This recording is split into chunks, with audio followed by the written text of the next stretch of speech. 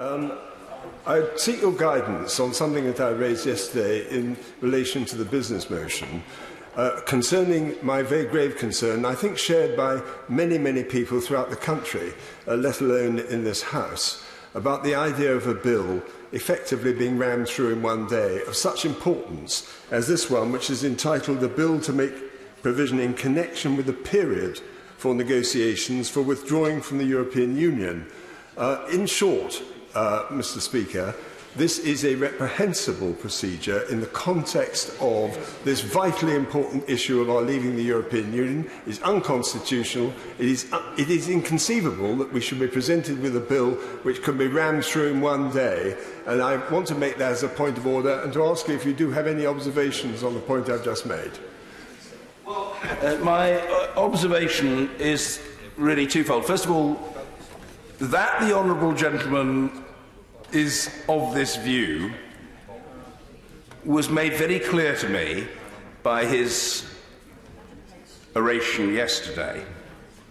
Indeed, I say in no spirit of discourtesy to the honourable gentleman that I rather imagine anybody within a 50-mile radius of this place would be aware of the honourable gentleman's views on this important matter, given the force and frequency with which he has expressed them.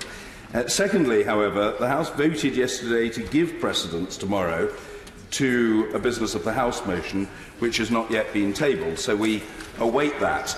And thirdly, I would just say that although this is, of course, an unusual state of affairs, it is not unknown for a bill to be pushed through the House in one day. For a bill to be brought forward by a backbench member is very unusual, but it is consequent upon a decision of the House.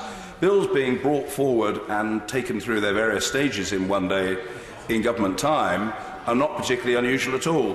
For example, Northern Ireland legislation has often been taken through the House on that basis. Now, I know that the honourable gentleman wouldn't object to that in the way that he objects to this, but I don't think it's as unprecedented as he supposes. It is unusual, and it is a bit different from those other examples, and it grates immensely with the honourable gentleman, but that doesn't of itself render it disorderly. Upsetting the honourable gentleman is displeasing, but not disorderly.